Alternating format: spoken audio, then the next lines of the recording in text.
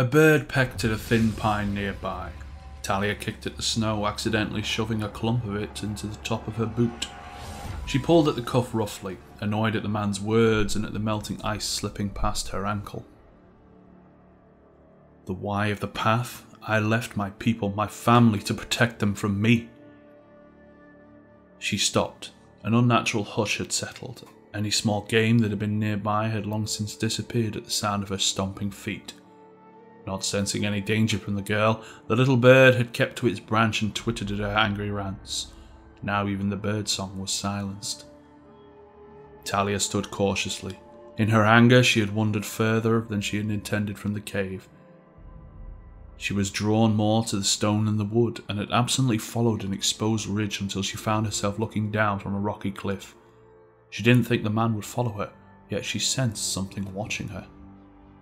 "More lectures?" she asked indignantly. There was a bone-vibrating exhalation in response. She slipped one hand into her coat and the other reached for her sling. 3 stones tumbled in her pocket.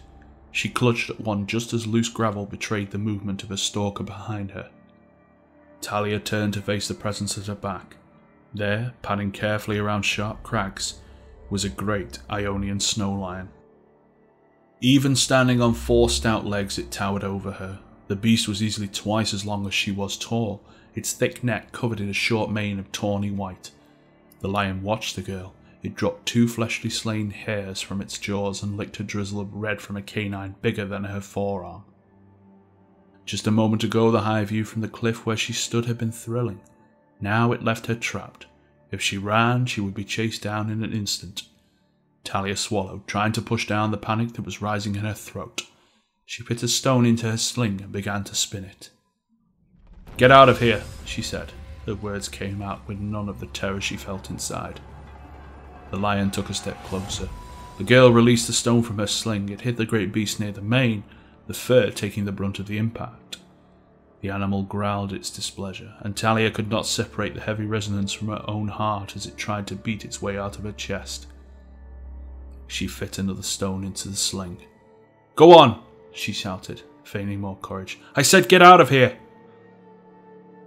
Talia let the next stone fly. The predator's hungry snarl grew louder.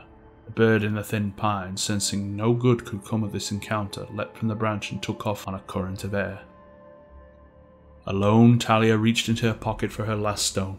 Her hands shook from the cold of the fear coursing through her. The rock slipped from her fingers and hit the ground, rolling away. She looked up. The lion's head bobbed between Muscle's shoulders as it took another step toward her.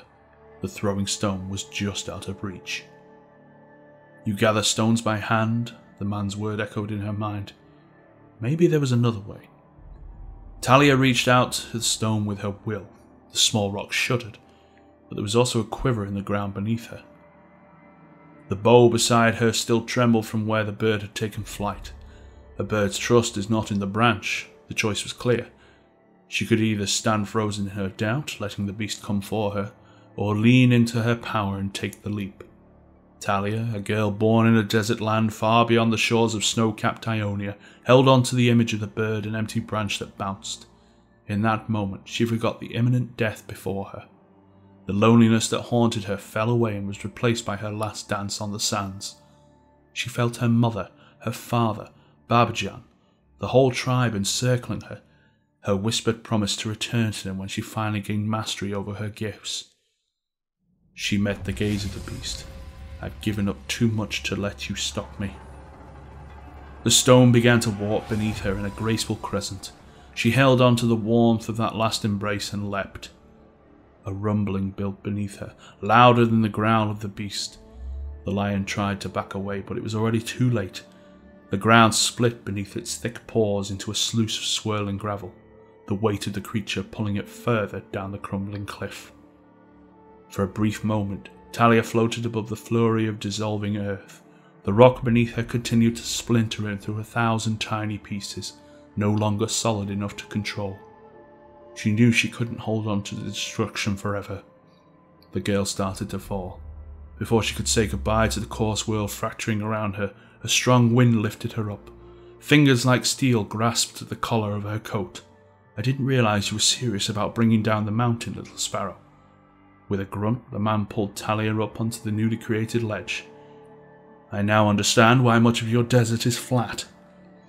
A laugh bubbled up from within her. She was actually relieved to hear his patronising voice. Talia looked over the side of the cliff and stood up. She dusted herself off, picked up the lion's discarded hairs and walked back towards the little cave with a new skip in her step.